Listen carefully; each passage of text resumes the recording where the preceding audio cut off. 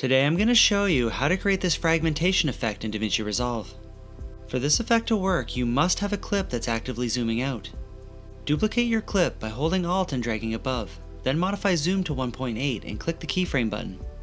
Now move your timeline slider ahead a few seconds and modify zoom to 1.2. Duplicate your clip 2 more times and go over to color, then click on window and select the pen tool. Click and draw an outline around your person's lips. Then right-click the node area and select Add Alpha Output and connect the blue points. Now select Video Layer 3 and click the pen tool again, then draw a square like this and place it above one of the eyes.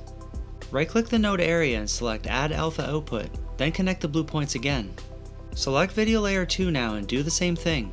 Select the pen tool and draw a square, place it above the other eye and add an alpha output like before. Now simply highlight each of the 3 clips and modify Soft 1 to 3. To improve the effect even further, offset the clips by a few frames like this, and add a cross dissolve to the beginning of each one.